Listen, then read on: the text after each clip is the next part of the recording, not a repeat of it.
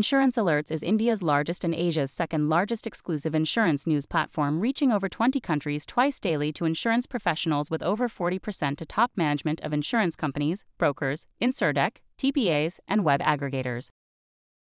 We are connected to over 22,500 on LinkedIn. Our Insurance Alerts broadcast is the world's only exclusive insurance content YouTube channel with over 100 videos on insurance. Welcome to Insurance Alert broadcast. I am Vivek Jain here. Today we have a guest from Sri Lanka, Mr. Sandeep Gopal. He is CEO, Fairfist Insurance Limited. Welcome to the show. Thank you, Vivek. It's a pleasure to be here. Sir, first I wanted to know about your company. Of course, Vivek. So Fairfist Insurance Limited is a subsidiary of Fairfax Insurance Group. It's a global group with over $20 billion in premium. Our global CEO is Prem Vatsal, who has Indian roots, but then emigrated to Canada, but still has very strong ties with India, which I'm sure you and most of the audience will know. Fairfist as a company came into being, as a brand came into being 5 years ago. It came as a result of amalgamation of two local companies in the market. And now we are number 4 in the market in terms of market size. And we are one of the leading profitable companies in the industry here. We do only general insurance. We don't write life, but in general, we cover motor, medical, property, casualty, and marine. So that's a very quick overview of Fairfist Insurance Limited. Okay. Coming to our subject, what we wanted to understand, what are the opportunities you see in Sri Lanka in times to come? So Sri Lanka is a beautiful country. It's called the Paradise Island for a reason. I think it has got a lot of potential in terms of natural resources, in terms of tourism, in terms of skilled labor. And I think it is now starting to, it has an opportunity to live up to its potential. The GDP growth has been a bit subdued in the past few years, but that being said, I think once foreign investments come in, there's a lot of opportunity for the country to grow. Insurance penetration within the country is also low, which is again a fantastic opportunity for the insurers, both on the life and general side. And I think as the country grows, as the investable assets in the country grows, general insurance will have a lot of opportunities as well. So in my mind, I think Sri Lanka is like a cricketer in his young 20s, right? Where it has got a whole, it's just getting into their rhythm, right? In the next 10, 15 years, it will really reach its potential. So we are glad to be in Sri Lanka, and we consider ourselves a Sri Lankan company. And what are the challenges you feel will be there in times to come? No, great question, Vivek. I think, as I said, insurance penetration is low as of now, and that comes as a result of awareness about insurance. And that is going to be something that's an opportunity and a challenge at the same time. I think probably the audience is aware of the macroeconomic environment in Sri Lanka right now, which I think is a temporary issue, and it should get resolved in the next few months, actually.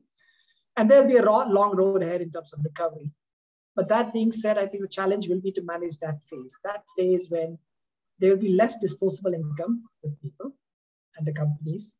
And how do we make sure that insurance is still at top of the agenda for them and giving them the necessary protection that they need? Sri Lanka does have some of the lowest insurance rates in South Asia.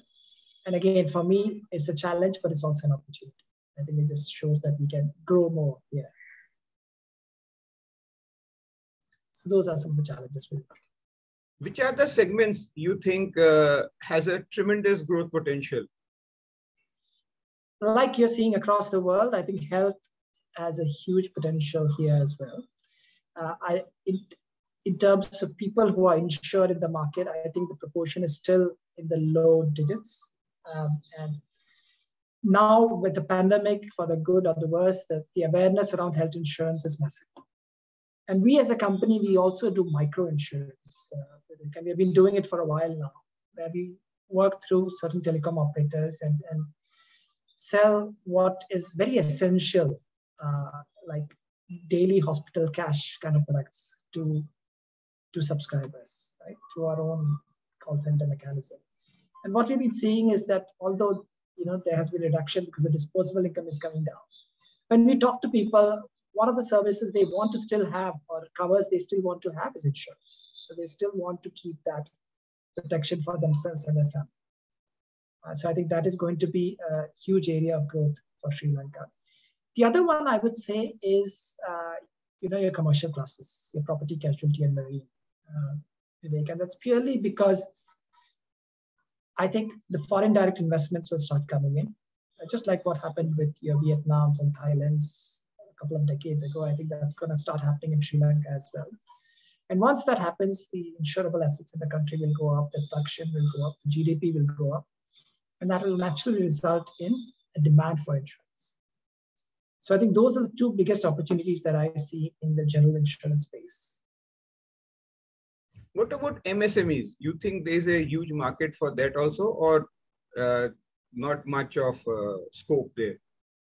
So in the short to medium term, Vivek, there will be limited opportunities there to start with.